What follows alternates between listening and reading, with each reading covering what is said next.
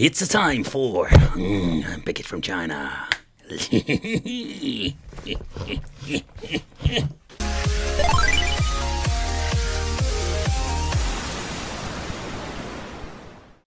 Hey guys, welcome back to the channel. It's awesome that you're tuning in, because in this video I want to take a close look at the Super Console X Cube. Yeah, they already have released a new model, and it's going to be a freaking jungle with these Super Console X models, because there are a lot of fake ones and we're having the real ones from Kin Hank. Okay, so I want to take a close look at it, I already said it. So let's do a quick unboxing and what are we going to get inside the box. They're using old Android boxes, and that there is no difference with this version. But what are we going to get? We're also going to do wicked nerdy time with talking about the specifications. Inside we're going to get another box with a very extended toilet paper deluxe model with a very nice glossy paper, and of course we're going to get the controllers. So the controllers, they are trying to improve it. I did talk with the guys, more like, oh man, just change out these chemical controllers. So first of all, let's do the smelly test. It still smells chemical, more like burning plastic, but yeah, it's better than the previous model. It's still the fake controllers. The feel is not like an original one. The joysticks feel okay. On and off switch over here, and then have of course the batteries inside, and no, they're not included. I already put them in because I tested it before I was making the video. I'm always having trouble getting these things back. Oh, that feels way better. Both of the controllers will come with a single dongle, and the reason I'm saying this because sometimes you're having like two controllers on one dongle. Ooh. What are we going to get here? We're going to get the toilet paper manual for the controller, how it works. Yep. I think nobody will read it, so let's put it back in there. But let's take a close look at, no, not the box. Let's first check the manual itself, because here you can see like they are printing these nice manuals, and I must say that the glossy toilet paper manuals are getting really good. All the information you need to how to set up the system if you have any problems whatsoever. They even include Super Console X Cube, so this is not like a manual that they're reusing for every single system they're releasing. No, it's just like a completely new print. Inside we're going to get HDMI. We're also going to get a power supply. Couldn't get it back in the box. Then we're having the system itself, and the system itself is quite interesting. So they call it the Super X Cube. I'm more like, I don't know anything about it, but I think this is not a cube. This is more like an NES clone version. But I like the model. But the question also remains, what are we going to find in the inside? We're going to do a teardown, but let's take a close look at the back over here. We're going to get an AV out, so I'm curious if this thing even works. Then having the CF input slot, and here we're going to get a 256 GB with this version. Let's see, it's a brandless version again. They're also doing this. When you leave it out, it will boot up, by the way, in Android. But let's take a close look at the Android so far. Okay, I must say that when booting up, you're going to get this very strange modified Android version. And there is nothing to do with it, so it's just Android that they are using. But besides that, there's nothing you can do with it. Because even if you're looking at the menu itself, you will see that there is nothing to see here, because it's all in a weird modified Android. So Android just wanted to show you, but forget about it. Okay, here we're having the HDMI out. We even have an RJ45 Ethernet connection input for the power supply, 12 volt, and the on and off switch. Also very rare, because not all of these things have a freaking on and off switch. There is a sticker at the side says, warning, do not plug or unplug the USB controller while the power is on. It's quite interesting. Super Console X model number X Cube, and rating at 12 volts, and all some basic information. Yeah, whatever. At the front we're going to get 3 LEDs over here. There are no buttons like with the original NES Mini, and we're going to get 4 of the controller ports. So what I understand of, and maybe I don't understand it wrong, but he told me like there are 4 controller ports, but you cannot plug in hub anymore. So 4 controllers, but we will see in the inside when we're going to do a teardown what he meant with that. The Super Console X Cube is a system in a lineup of Super Console X systems.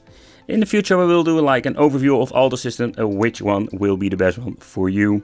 But for now, let's focus on the X Cube, or Super Console X Cube. But first, time for some wicked nerdy time and chit chat about the specifications.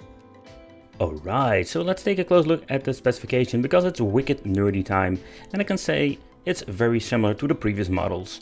And the biggest bummer is that it isn't 1 GB model, because we need some more power, but also some RAM if you want to install some new editions of MU-ELEC. But on overall, specifications are promising enough to run some low-end stuff, but for the high-end stuff it's not going to be enough. So, and that's that reason why we're going to test it out. Before we're going to power it on, let's plug in the dongle itself for controller number 1. We can't close it. Then we're going to turn the system on. I wish like you use the on and off switch at the front. Yeah, okay, this is the thing what we're going to get. So within a couple of minutes, the device itself has been booted up. It depends of course what kind of version you're having. The controller is already set up for me, so the only thing I need to do is like powering on. And of course what I've shown you, plug in the device itself. In this case my wireless PlayStation 2 controller. But if you're just tuning in and have no idea what is this device all about. So basically what they're doing, they're grabbing really old Android tech. Like the device is normally going into the garbage pile for e-waste, but they're just reusing this stuff. And they're doing some modification with making a custom name and slapping some EmuELEC. The software I think they grab it from the internet. You can just, by the way, get yourself EmuELEC because it's just free to download. Get yourself an Android box and do the same thing for less money. Take that in consideration. But overall, like, I'm curious what kind of performance we're going to get, because this is still a very old, a low power device. So don't expect a lot of performance, but let's test it out. You can play a lot of old games, let's say up to the 16-bit era without any problems. So that is what we're not going to test out, because in my opinion it's just a waste of time. We're going to try the high-end stuff, like think about PlayStation 1, PlayStation Portable, stuff like that. How will it run on the Super Console X Cube? The Cube. There's actually not a cube. First, let's try Atomiswave. It's a very demanding emulator. And the performance itself is okay. I did see and hear a lot of hiccups. Oh, and a lot of glitches. Oh, I can hear it. Frame drops, maximum level. I did notice like some of these boxes will run it better, but then we're going to need a better and newer EmuELEC. And this device is just low powered, including when it comes to the gigabyte of RAMs and stuff like that. So this is just the best performance we're going to get for this box and this EmuELEC edition. Okay, so first I want to try Sega Dreamcast. It's running on the Dreamcast emulator, if I'm pronouncing it correctly. Because of the Mali, you will see, and I mean with the Mali GPU, you will see some glitches. Some stages will run just perfect. Music is great. But what I noticed, like this control I'm using now works way better. But even the super move, I don't see any hiccups. So I must say the performance and overall, besides some minor glitches, is surprisingly running pretty good.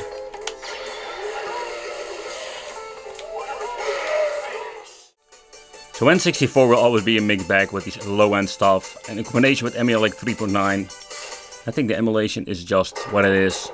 But some games are just playable, beside all the glitches and slowdowns.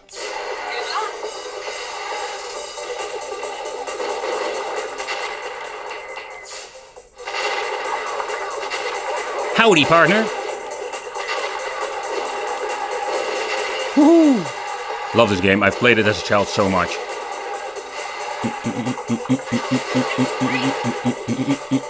The soundtrack alone are so freaking awesome. Path cleared. Here it comes. Like with N64 we had so many issues, mixed bag, what I would like to call it. But with PlayStation Portable is of course the same story, because it's a really demanding system. But again, some games are just playable. G-Darius runs on full speed. So even despite the low power and the old EmuELEC, we can still play a lot of cool PlayStation Portable games. But again, it's a gamble.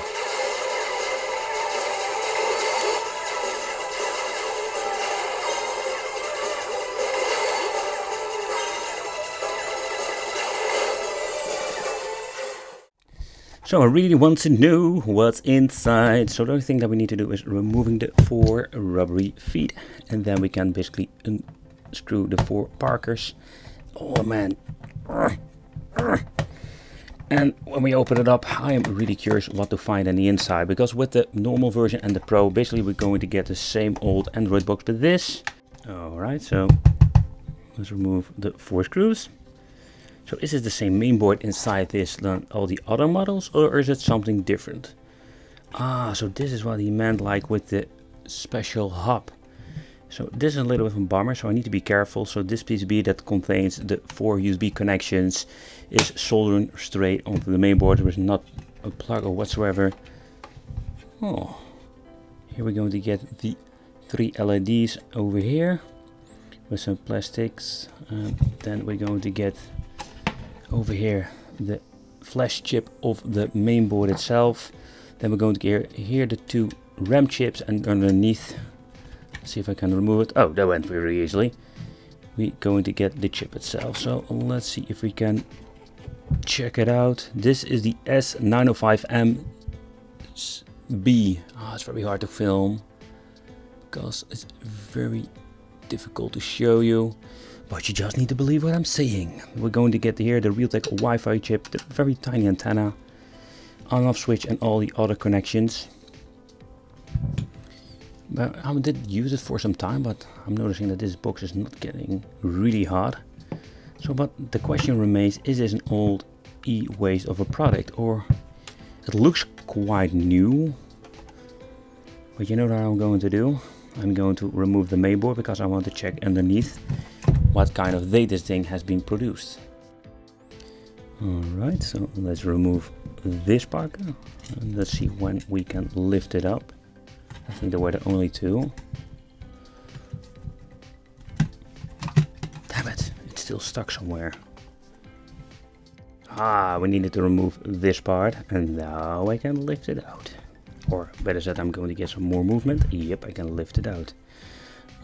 So let's see if we can find some information over here on the bottom part, because I want to know. And there is again no information whatsoever. But again, what I like to show here in the channel, if this is like a really old piece of tech, or is it just a completely new revision. It looks new if you're looking at the main board, the color, everything, the condition. But yeah, guys, so this is what you're going to get on the inside. There's not a lot, of course, because yeah, it's old tech. It's a quad core.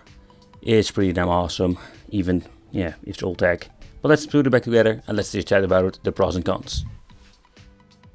So what do I think of the Super Console X Cube? In general, it is nothing new. I find the casing itself kind of cute, but that's all. And of course, the 4 controller ports is very convenient, because with all the other ones, we're going to get 2 of them if you're not using a remote or something else, and you always need a USB hub. So that's something they basically fixed. But overall, the performance are the same, and when it comes to pros and cons, also this will be the same when you're looking at previous models I've reviewed here on the channel. In the future, we'll make like an ultimate collection, which is the best one, stuff like that. So consider subscribing, hit the little bell, become one of the Wicked family, and it would be great to see you in the next video.